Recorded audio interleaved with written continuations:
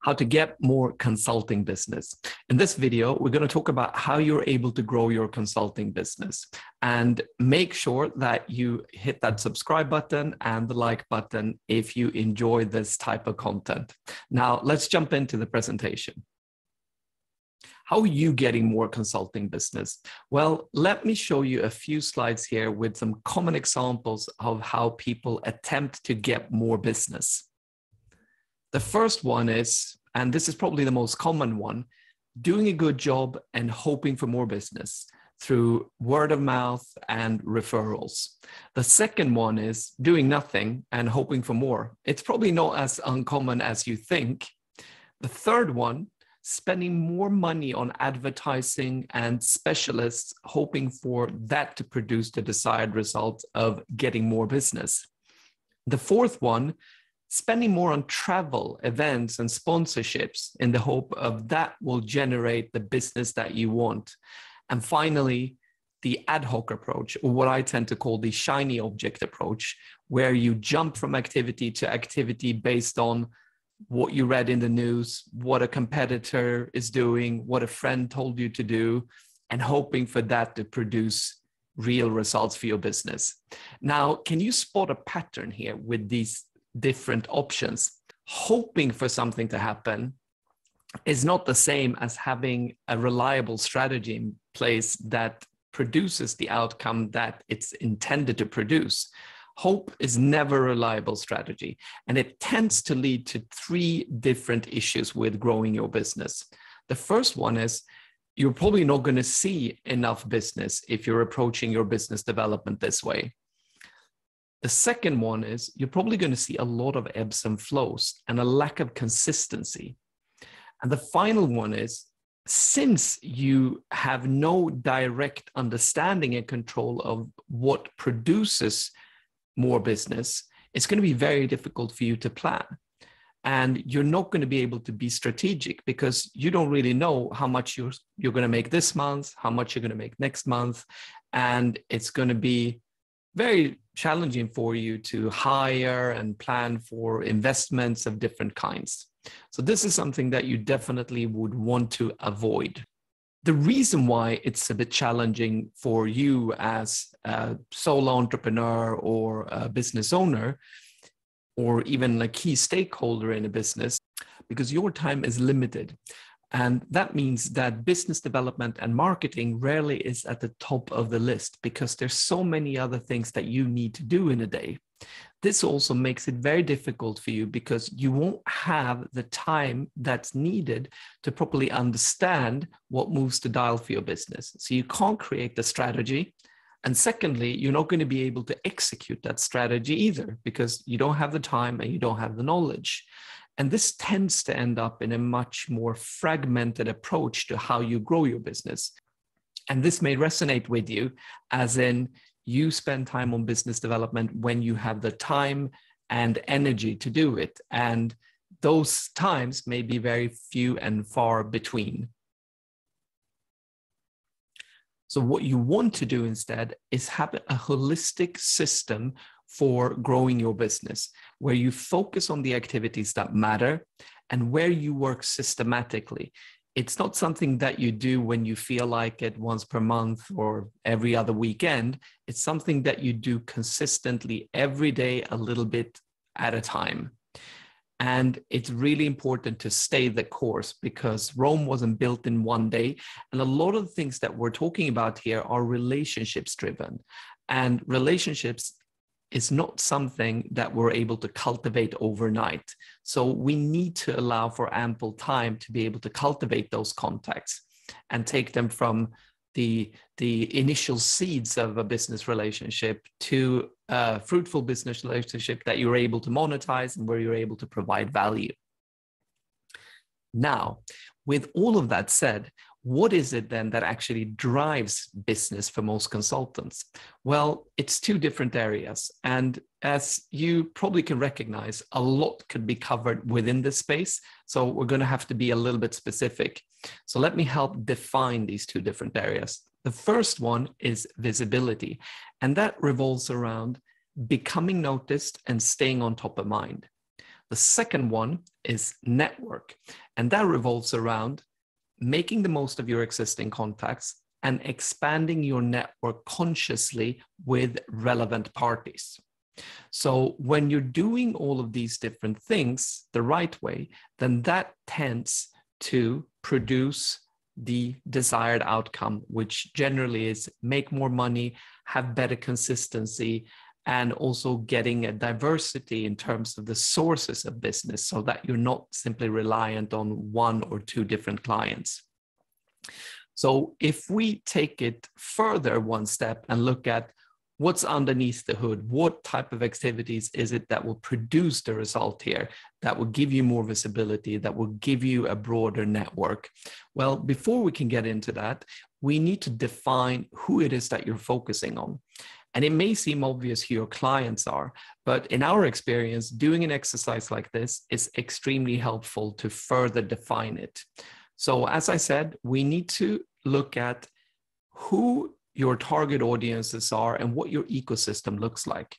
And this may sound fancy, but it simply means who are the entities and individuals that are able to provide you with business, both directly and indirectly. Once you have those individuals and entities mapped out, you're able to take it one step further and look at, well, who they are already covered, but what they care about and where they are. So are you able to find them online or offline, or maybe both online and offline? Once you know that, then you have a much better understanding of who it is that you are able to approach and that you should be approaching to grow your business. There's one final thing that we need to look at though, and that is how these individuals make decisions. So what is it that makes them hire someone such as yourself? And you can base this on your experiences in the past. You can look at why they choose to work with your competitors. So just drilling down into this is going to make you understand what really drives these individuals. And that's going to enable you to shape your communication and the narrative in a way that really builds rapport with those audiences. Once that's done, we can start looking at the actual activities. And we've defined them here and classified them into 4 different categories: the static, active, expanding, and leveraging areas. And the static area is not as static as it may seem. You're definitely not going to be sitting in an armchair while you're doing that, but it's a little bit more reactive than the 3 other areas. And we're going to talk about all of these areas in detail and what actual activities that you can conduct within the scope of each of them.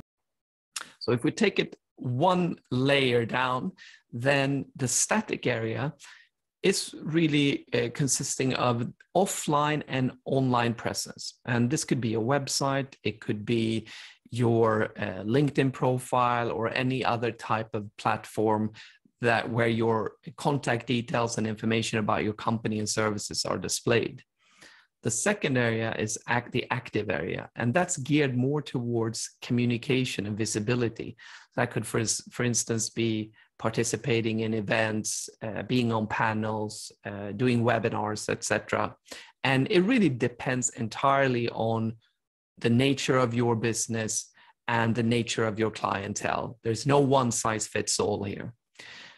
The third area is the expanding area. So that is revolving around growing your network consciously with relevant parties and also cultivating those contacts. And the final area is the leveraging area. And that really revolves around creating value for your key network, your clients, that is. And if you're able to do that well, then you're also able to leverage those contacts so that your network essentially networks on your behalf. But how easy is it then to perform all of these activities? Because not everybody has the necessary knowledge to be able to do this, which is also why my company does what we do. So if we just look at them one at a time from the left, the static area, it's usually fairly easy to do it yourself by just using search engines to understand how you build a website, what kind of content that goes on a website, how you build out your social media presence. And it's also relatively easy to find individuals that can do this for you. The active area is a little bit more challenging, but still you're able to find specialists that can help you with this, just showing you how to make the most of LinkedIn's algorithm, how you're able to build out your brand or whatever it is that makes sense for your business. But it's still a little bit more challenging than within the static area. The real challenge comes when we move into the expanding and the leveraging areas. And that's really where we have the network aspect of things, because quality help is really hard to find here. Most business development professionals and marketing people and lead generators are generalists, and most of them are focused on kind of like traditional online type of business development activities. They rarely have the necessary experience to understand how you initiate and cultivate contacts with a professional audience. And what you want to achieve is for all of these areas to work in perfect harmony. There should be a coherent system here where each area naturally links into to the next area and they all work together. The way you obtain this outcome is obviously by understanding each of the areas sufficiently to be able to perform the necessary activities. But if we sort of look at it more holistically here, you can see that the static and active areas are usually more of supporting type of character. So visibility tends to support networking and leveraging your network. Now, this is obviously, as I mentioned previously, not always the case, because some consultants are able to generate business purely based on their visibility because they're simply so well known. It could also be a question of them being so established and having been around for so long that all they need is that visibility. They don't really need to do a lot of other things, everything else being equal. But things may also change along the way. And we do have clients that have been exposed to this. It's a huge business risk if you are not utilizing all of these different activities to generate business and also future-proof your business to build longevity in your operations. So let's just look at these activities in a little bit more detail. When it comes to the static area, as I mentioned, LinkedIn is probably one of the best sources for enhancing your visibility. It's the largest professional network in the world, over 500 million members and hundreds of millions of active users. So that's a place where you want to be. You also want to make sure you have a website, because that website will either serve as a source of information about your business whenever someone searches for information about your business. Now, in some occasions, in particular, if you have a very well-defined niche, your website may also be the driver of business, because professionals that are looking for that particular type of service may very well use search engines to find companies that provide those services. That's not always the case, but sometimes it is. And typically, as I mentioned, it has to do with that niche focus. And then finally, for some, listings of different kinds can be helpful to generate business or enhance visibility. Now, when it comes to the active area, very often that comes down to communicating on social media, such as LinkedIn. It could be a question of writing columns, etc., both in paper form, offline that is, and online. It could be other types of activities, such as participating in events, conferences, speaking at panels, participating in radio, TV shows, all kinds of different things. And again, there's not a one size fits all. The activities that work for your business may not necessarily be the same as the activities that are working for the next door business.